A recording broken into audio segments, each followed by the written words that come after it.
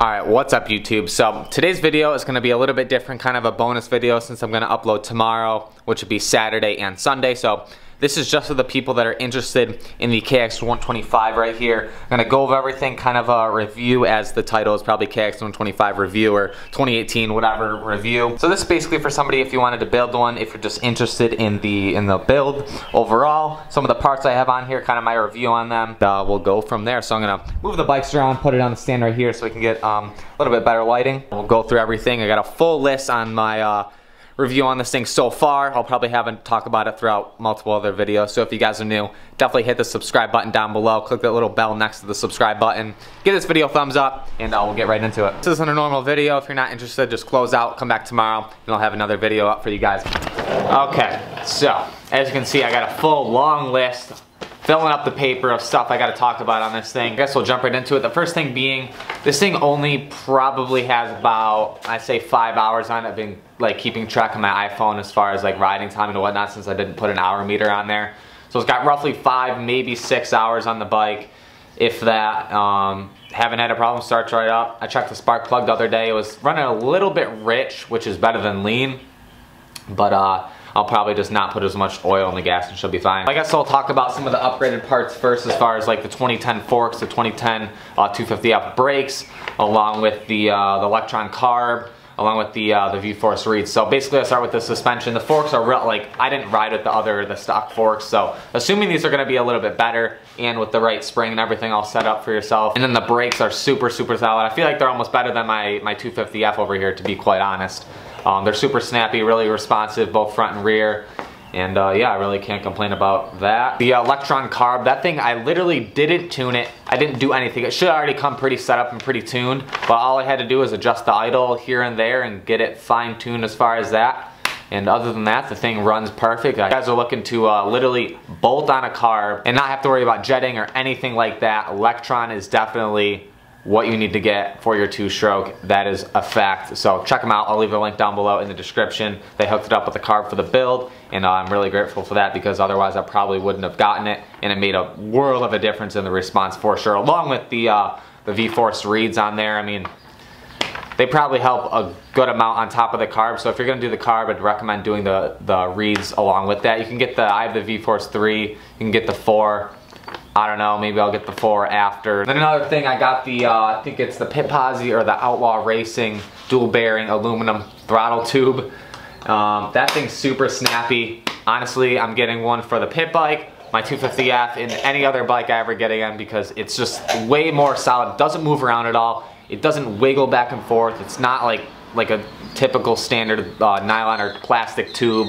And I hate that slop in the tube. I want it like as tight as possible and it to be the easiest to twist as it can get. So that's pretty much, along with the new throttle cable that comes with Lectron. So if you do the cable, if you do the tube, do the cable with it, and you'll pretty much have no issues, and it'll be super snappy. Then just the arc clutch lever, super smooth, unbreakable. Not much to talk about a clutch lever. As far as the conversion kit, I mean, there's not really much to it. It's holding up, nothing, I mean, there's not really anything to it other than the spacers. As long as you put sealant on the spacers right there, and then sealant on everything else. As far as the air boot in the box, it utilizes still the 03 boot. And yeah, other than that, there's not much to it. The only thing that I wish it came with was the radiator mounts. I just had a zip tie in the front and top, and the tops on both sides actually broke off, so maybe with the flex and they just snap. So I'm not too concerned about it. They're on there pretty good, other than the top they kind of pull out a little bit. But it's really not that big of a deal. Maybe if you were to get a different conversion kit, they'd have those brackets. I know I've seen a few that I can possibly get, but to be honest, it's not that big of a deal. Like I said, zip ties are, you don't even see them. Talking on the conversion kit, as you can see, I don't know if you can see, the tank is actually raised above the frame right here. There's probably a good 2-inch gap. And I know some people, whatever Carson Brown's, when they showed his on, I think it was Motocross Action, or one of the websites did the video on it. And they actually, since this is BBR whatever, they made the custom tank, and it actually fit on the frame fine. I mean, sure, it may look a little bit funny, like the spacer there, and it honestly feels almost identical as a 2018 KX250F, in my opinion. Maybe the seat comes back a little bit further than the 250F, but you kind of get used to it once you ride it a little bit.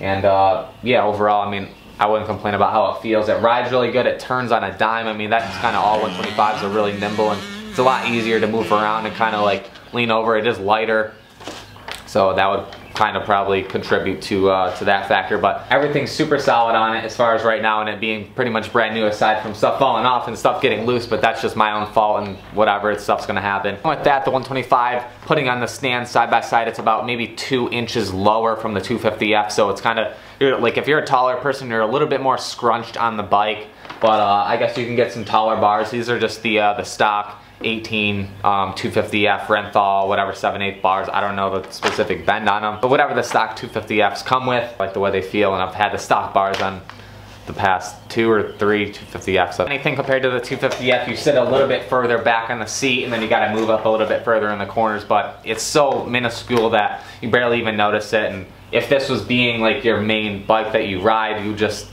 get used to it. Now I'll briefly talk about the wheels. I haven't had any issues. Just normal, check the spokes, tighten them up a little bit, make sure it's even around so they don't warp the wheel and whatnot. Pretty straightforward. Check them every once in a while. Checked them after the first ride and second ride, and just went over them all really quick. I'm probably gonna do it in tomorrow's video as I go over the bike and fix the pit bike up. And I mean, the sprocket that came on it probably won't last too long, but I mean, it's a sprocket. Regardless, it's gonna have to get changed at some point. A lot of questions on the motor. I did the whole motor myself, whole top, bottom end, bearings, everything, the whole deal. And when I bought it, it actually came with, Eric Gore already touched it. He honed the cylinder, so it's a 144, and then he had his piston in there, so I had to contact Eric Gore, get the matching piston. I think it's a Wiseco you can get from Wiseco, I believe. It has Wiseco, their logo on it, so it's obviously from them. And I mean, riding this compared to say Ryan's YZ125, I know a lot of you said like, oh, you should have just bought a YZ125 or this and that. Like, it's also the cool factor, like nobody, like maybe 5 people have these, and just because I didn't want a Yamaha, I wanted this, and whatever. I'm not even gonna get into that whole controversy on what I should have gotten, because that's a whole nother video. But I've never ridden a stock KX125. But comparing the YZ, obviously it pulls harder. It's response, I feel, but that could also be the carb and the reeds, which Ryan's bike doesn't have. But maybe I'll do a YZ versus KX, like side by side.